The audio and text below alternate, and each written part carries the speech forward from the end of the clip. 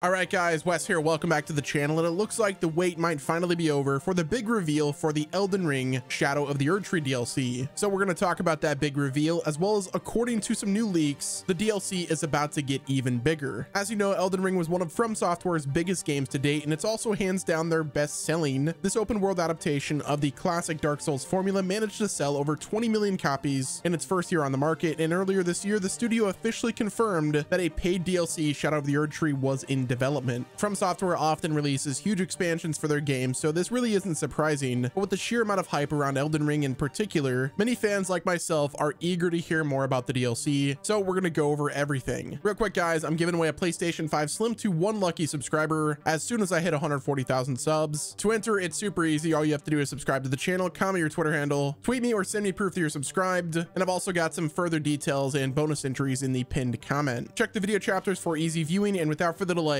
let's get started. So starting things off, as you probably were aware, Shadow of the Erdtree was first announced in February of 2023, which was around the 1-year anniversary of Elden Ring's launch. But ever since then, we've all been kind of flying in the dark in regards to when we could expect to see this thing and get a better idea of when it's going to be launching. So the big question is, when will we get the big reveal? Well, with the Game Awards right around the corner on December 7th, I think it's safe to say that our first glimpse of the DLC will be during that event. Multiple insiders have stated that they expect that Shadow of the Erdtree will be shown off relatively soon, so a reveal at the Game Awards in December and then a launch in February of 2024 would make sense, and it would align with what those insiders have been saying. February 2024 would be the second anniversary since the game's release in 2022, not to mention if you look at the history of Elden Ring's marketing schedule and just how From Software does marketing, they've utilized the Game Awards before for their big reveals. So if the DLC is coming in February, they might as well use the biggest stage in gaming for the reveal. I personally think that Jeff Keighley has secured this DLC reveal at the Game Awards. However, with GTA 6 allegedly being revealed in early December, maybe FromSoft will make the decision to hold things off, but like I said, it's hard saying. If the insiders are right and we do get a reveal during the Game Awards, I am fully expecting a February 2024 release date. Next up, let's talk about the official development update from none other than the Kadokawa company, which is From Software's parent company. This has been our first update regarding the development of Shadow of the Erdtree, because outside of this, as well as some job postings, everything has just been kind of comms dark. But recently, the parent company for From Software held a earnings call where they gave a development update on Shadow of the Erdtree, which was as expected in that the development was proceeding smoothly. Now, this is basically just PR talk. They obviously don't want to overextend themselves, because providing further clarification would possibly get people and investors to think that the DLC is coming very soon, when the reality is we just don't know. This is PR jargon for them saying, let From Software cook. Now, Shadow of the Erdtree has been a core component in terms of investor relations, because they've been using this as a talking point for quite a while, as many investors seem to think the DLC is really going to be a big deal when it drops, and they're definitely correct about that. So we have From Software's parent company openly talking about how well the development is going on the game. We have a known From Software leaker and insider saying the reveal is coming next month and the DLC will likely drop in February. So yeah, I think it's safe to say that everything is all coming together. If the parent company didn't mention Shadow of the Erdtree during the earnings call, or rather the Elden Ring DLC during that earnings call, I would say that the DLC is probably further out than we all expect it to be. But now that we're told that it's proceeding smoothly, that right there is at least good news. I do have some doubts about when the expansion will release, as well as if we get the reveal during the Game Awards, but I'll talk about that just a bit later. Now let's talk about the biggest part of this video, and that is the size of this DLC. From Software is known for making gigantic games that make people sink thousands of hours into it, so it shouldn't be that surprising that the first Elden Ring DLC has taken so long to develop. According to HowLongToBeat.com, Elden Ring's main story is roughly 58 hours long, assuming you're not doing any of the side quests. It'll take you well over 100 hours if you want to see all the game has to offer, and so much more if you are a completionist and you just really enjoy Elden Ring. So naturally, a DLC for a game, or rather an expansion this big, is also going to be pretty huge. And according to another From Software insider, they recently kind of spilled the beans on just how big this thing will be, or at least how they think it will be. So recently, a Souls content creator known as Fighting Cowboy recently stated on a podcast that the Shadow of the Erdtree DLC is going to be over 20 hours long. Although the podcast was taken offline, we don't know why it was taken offline, but it's just not online anymore. Fighting Cowboy also stated on Twitter that they were expecting Shadow of the Erdtree to basically be half the size of the base game, which is absolutely ridiculous and would make it easily the biggest From Software DLC to date. This content creator has previously been invited out to play From Software games, so they definitely have connections to the company, although I'm not going to speculate on whether or not this was insider information or if it was just indeed speculation on Fighting Cowboy's part. My guess was this was all just speculation, as well as educated guesses based on From Software's developer's previous work, as well as how long the DLC has taken to develop. Having a DLC that's 20 to 30 hours long would be absolutely insane by modern gaming standards, but it would also be pretty par for the course with From Software. This is the same company that is known for putting out expansions and DLC that can add dozens of hours of playtime to their games. And as I'm sure you guys already know, just because the story takes 20 to 30 hours to get through doesn't mean that's all that there's going to be for you to do. Again, Elden Ring is a game that people put hundreds, if not thousands of hours into, regardless of how long the actual main story is. So if the DLC is roughly half the size of the base game, that could easily be another few hundred hours worth of content for the diehards. Elden Ring is about to get a lot bigger, and I cannot wait to see what From Software has been cooking for all of this time. With all of this talk about the size of the Elden Ring DLC, this does raise an interesting question about pricing though, as we don't really know how much Bandai Namco is going to want to charge for something like this. In the past, From Software DLCs have been pretty reasonably priced, but it's also been almost a decade since Dark Souls 3 and its expansions, so needless to say, times have changed. Video games are getting more expensive by the year, and paid content like Shadow of the Erdtree have been kind of falling out of style. I personally remember when basically every AAA story game was given a DLC, or was at least expected to have at least one paid expansion by the time the sequel came out, but obviously those days are long behind us. So I honestly have no idea how much Bandai Namco is going to want to charge for Shadow of the Erdtree, but my gut's saying that it's somewhere between $30 and $50. There's no way they charge a full $60 or $70, but given how big it actually is, as well as the fact that new games are costing $70 nowadays, they're likely going to want that number closer to the $40 range. It's possible that they even crank it up to $50, but that might be pushing it given the fact that the base game will be basically 2 years old by the time the DLC drops. I'd love to hear what you guys' thoughts are on this whole situation behind the DLC cost and just how it's going to be priced. Do you guys think it's going to be 40, possibly 30? Fingers crossed that Bandai is feeling generous, but also possibly $50 if they're feeling a tad bit greedy. I personally think $40 is probably going to be the sweet spot for something like this, because we have to remember that Bandai is marketing this DLC not only to people who have played the game before, but also to people who may want to pick it up for the first time and try it out with all of this new content, meaning they don't want the price tag to be too insane because that might push potential new buyers away from it. But also Elden Ring sold over 20 million copies, so the installed user base is already pretty freaking huge, so they may be feeling confident about charging more for the expansion, since they may be thinking that everyone who would have bought the game would have already done it already. But again, let me know your thoughts on the price in the comments, because in a perfect world it'll cost $40, but depending on how Bandai is feeling, as well as whether or not they're going to call it an expansion or if it still will stay a DLC, it might end up being $10 more or less. As of right now, Shadow of the Erdtree is just a DLC, but I can easily see From Software put the extra time in development and make it a whole expansion. That way they can charge a bit extra and make the expansion eligible for nominations for Game of the Year, just like Cyberpunk 2077 Phantom Liberty. I'm sure they want this content to be a massive hit just like the base game, but the only way that they do that is if they make sure the pricing is right, as well as the content in the DLC lives up to the critical acclaim of the base game. Now that we've talked about the reveal, the pricing, the size of the DLC, I'd like to now shift focus to the release window again. Let's say the insiders are right and February is going to be the release date for the Elden Ring DLC. February is likely going to be a great release window for this game, because while 2024 has some awesome games on the lineup, the first few months are pretty open. January has some pretty high profile games like Prince of Persia and Like of Dragon, and sure, February has Kill the Justice League and Helldivers 2, but there is nothing on the same level as Elden Ring. And as proven by Armored Core 6, people will flock to basically anything with From Software's name on it, even if they know nothing about the series. I'm expecting Elden Ring to get the same kind of major attention that new releases get, despite the fact that it's an expansion similar to how the long-awaited Cyberpunk expansion got a ton of big marketing pushes to get people back onto the base game. Leading up to the release of Shadow of the Erdtree, we'll likely get a ton of advertisements for Elden Ring to make sure that everyone is thinking about the base game, and then once the DLC or expansion drops, it will be the only thing on anyone's mind. Now, if we don't get a reveal during the Game Awards this year, I still think it's safe to assume that a 2024 release is happening. Maybe they need to shift things due to development timelines and reveal Shadow of the Erdtree during Summer Game Fest, and then release it later on in the year of 2024. It's really hard saying. At this point, From Software has worked on the DLC for nearly 2 years, so they should be wrapping things up relatively soon. That is, unless the DLC is bigger than we all expect it to be. And if that's the case, we could be waiting more like 8 to 12 months from now to be playing it. I am personally just happy that we are getting new Elden Ring content, even if the DLC isn't as big as we were hoping. It'll give me another reason to jump back on the game and experience the world with fresh content, which is really exciting. But what do you guys think? Are you excited for Shadow of the Erdtree? What kind of new content do you want to see from it? And how much are you willing to pay for Shadow of the Erdtree? Are we going to get a reveal during the Game Awards, or will we have to wait a bit longer? Don't forget to enter the 140,000 subscriber PS5 Slim giveaway. I'll be giving that away as soon as I hit 140k subs. Like the video if you enjoyed my coverage, subscribe to the channel with your notifications turned on, and until next time, this has been Wes, and I will talk to you guys in the next video.